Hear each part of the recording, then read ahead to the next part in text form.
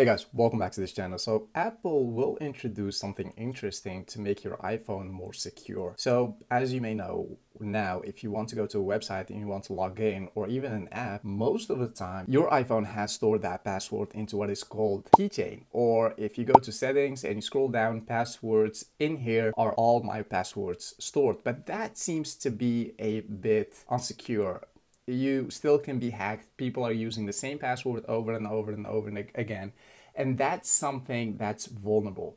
Hackers are ultimately most likely going to target those people who are using their password more often than not on across apps. And Apple thought of doing something to change that. And that's where they come with Passkeys.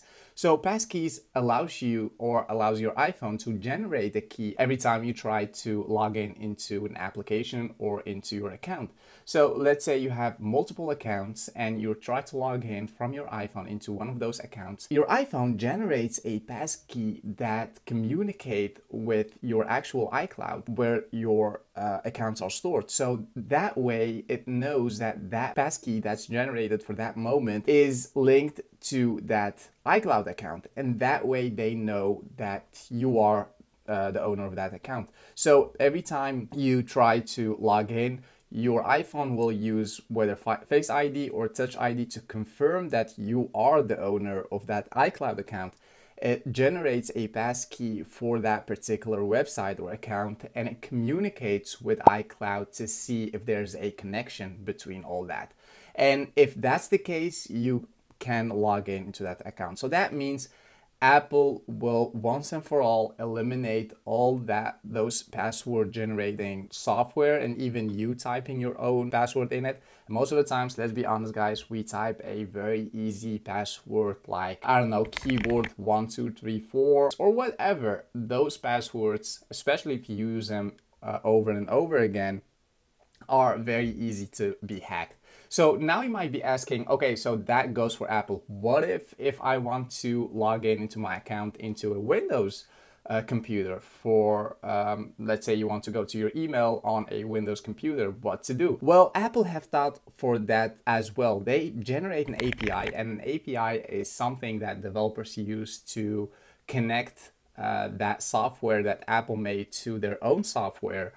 And what you will have is that your email or whatever software you're using on the Windows machine will generate a QR code. And you can just go to your camera, scan that QR code, log in, your Face ID will be activated or your Touch ID, and you will be good to go. You will have access to your account without from a Windows machine without even leaving that Windows machine. So basically that QR code that's been generated over and over again, so every QR code is basically a unique one, will let your iPhone communicate with that Windows machine, and that way you'll be able to log in. So yeah, that's a pretty good sign. And why wouldn't they do so? Every time they add a layer of protection to your iPhone, more and more people will be gravitated towards buying an iPhone. It's a very smart move that Apple has done, making your iPhone more secure. Even if you go to the Apple website, their slogan is iPhone is privacy.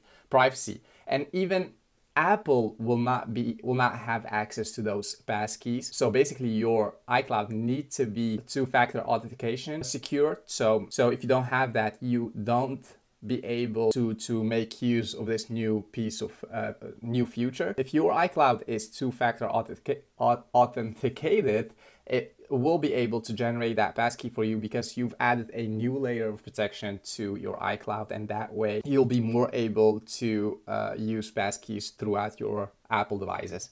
So yeah, that's basically it. Yeah, Apple is launching passkeys. When will they launch this passkeys feature?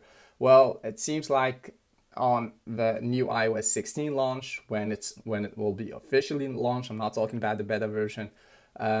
It should not be there yet because a lot of developers need to integrate this feature into their website. But I think throughout the year, in one of those iOS 16 updates, we will get this passkey feature, and that will be very huge. So yeah, that's it for this video. I hope you got something out of it. If you have, make sure to subscribe to this channel, leave a big thumbs up. Thank you so much for watching till the end. Watch one of my recent video right here, and I'll see you in the next one. Peace.